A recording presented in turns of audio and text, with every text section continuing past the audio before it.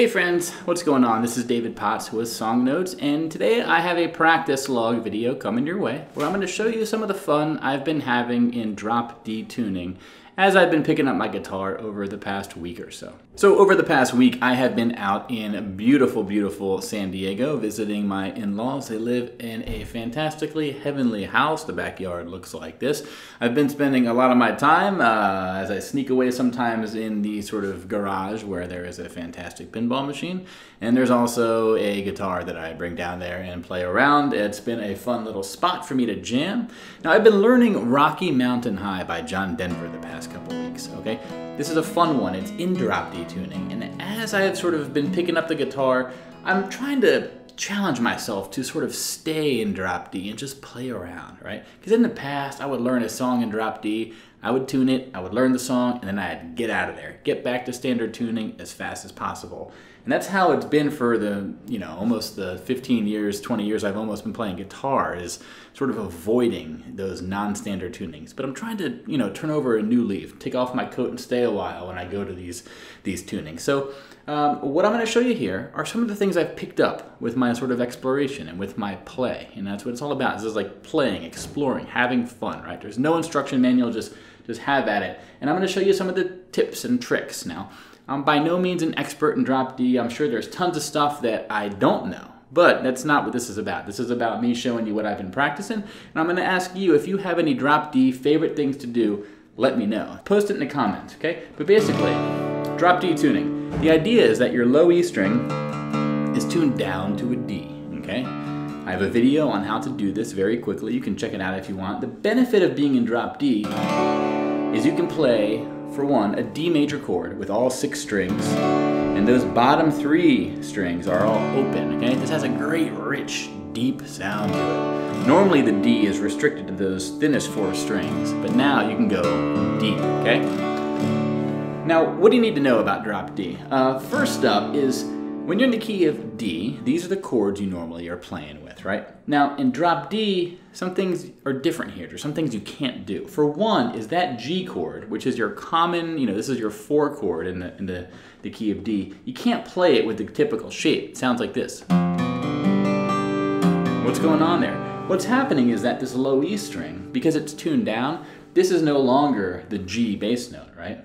What you need to do is play this note for your G, but then how do you reconcile that with the other G, right? Here's how you do it. First of all, you want to, for the 5th and 6th stringer, what's interesting here, basically what I like to do is put my ring finger here on the 5th fret of the low E string. Okay, that's your G bass note. We're going to mute the 5th string by just sort of draping our finger into it. And then the rest of the strings in the middle can be open, and then put your index finger down on that I E string. Okay, this is a G major chord, so we can go from a D to a G, okay? This is like the first thing I recommend practicing if you're brand new to drop D. Because then, if you're playing any song and you see a G, you know how to play it, okay? Now there's a few other ways to play G. I'll maybe get to those a bit later, but for the A chord, you can play it the same way. Because you're only playing the thinnest 5 strings. You don't need this low string. So if we were to do a D to G to A progression,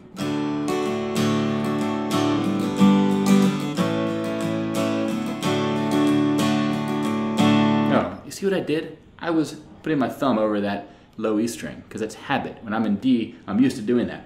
I'm gonna start over again.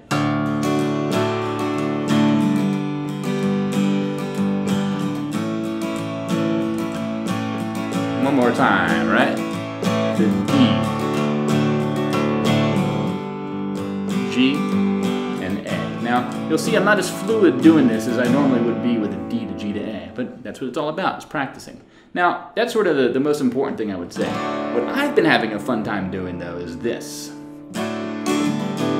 Is working up on the thinnest 3 strings, right? Going from a D, this is a E minor, this is a F sharp minor.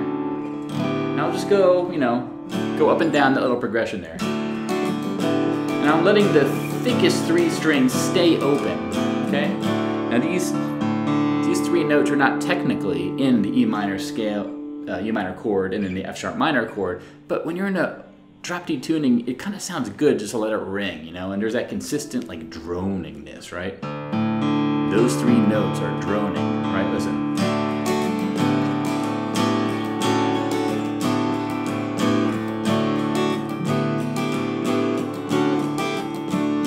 Okay? And what's cool about that is you can also do this.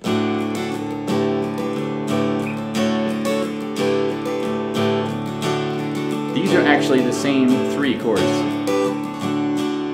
And you can also do them up here.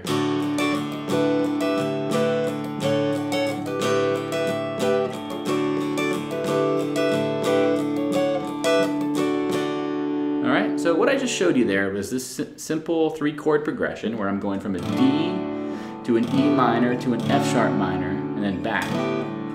I did it in 3 different places on the guitar.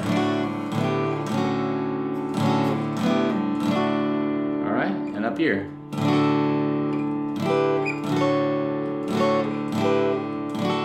And up here.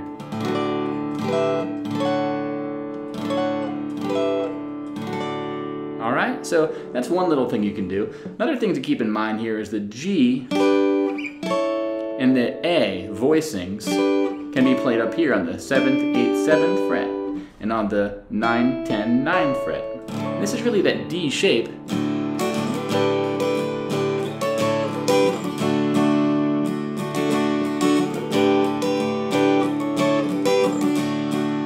It's just going from a D to a G to an A to G. Alright? So you start to put these together, you can just have some great fun. You know, earlier we had this one, which is 11, 10, 10, with those bottom 3 strings ringing. This is a D.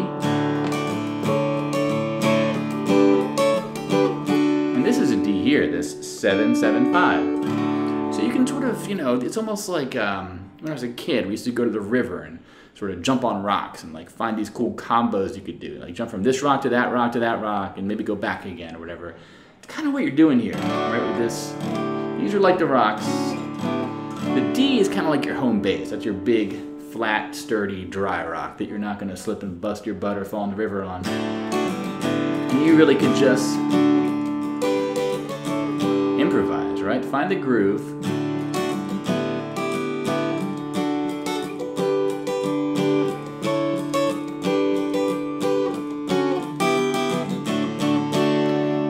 Fun with it, okay? So that's one little area I've been playing around in. One last one here is this sort of bluesy thing. Watch this, drop D tuning.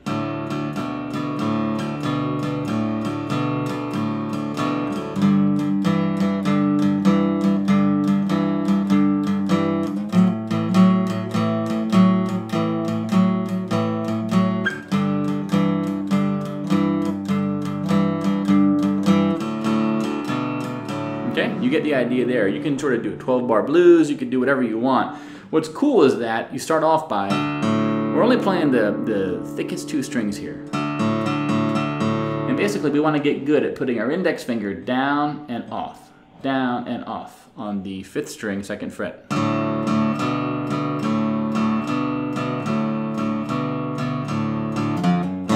You can sneak that in if you want, sounds good.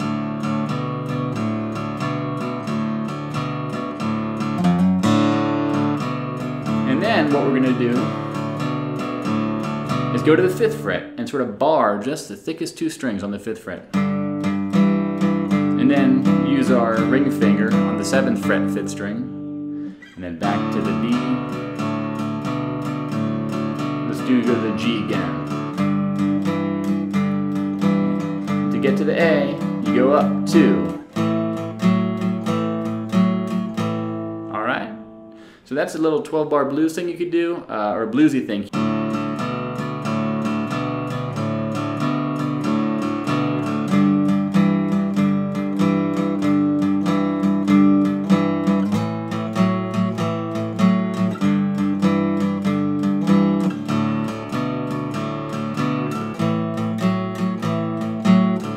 And then you repeat it and do it all over again, okay? So that's some fun you can have as well. So what I just showed you there are a couple things you can do in drop D tuning. You know, you can do the typical D to G to A right? Or you could do this.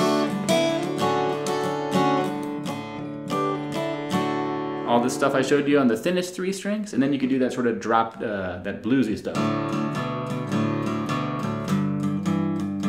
And that's just the tip of the iceberg. But please let me know in the comments, if you play in drop D a lot, what do you like doing? Like, what am I totally missing here? Let me know. I am by no means an expert. I'm just taking you along on my journey here, and I'm really curious what you might like to do when you're playing around here. All right? I will say on my channel, there are a few songs that are in drop D tuning. Here's what they are. If you want to check them out, I have a lesson for Harvest Moon by Neil Young.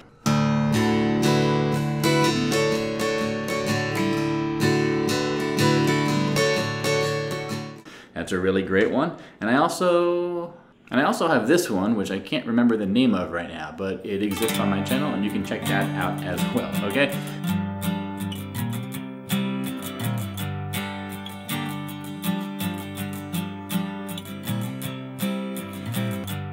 But hey, my friends, this has been David Potts. I hope you enjoyed this practice log video. I plan on making a bunch more of them, maybe every week or two, just to let you know what I'm working on, and maybe you can pick up something along the way. But make sure you subscribe to this channel, tell a friend who might like this, and remember, check out playsongnotes.com. It's my website where you can find the notes and tabs for this video, for all my other videos are there waiting for you. So with that, I'm going to take off for the night and go see a movie. Ant-Man and the Wasp just came out, and I love them Marvel movies, I gotta say. So off I go. Have a good one. Take care, my friends. Bye-bye.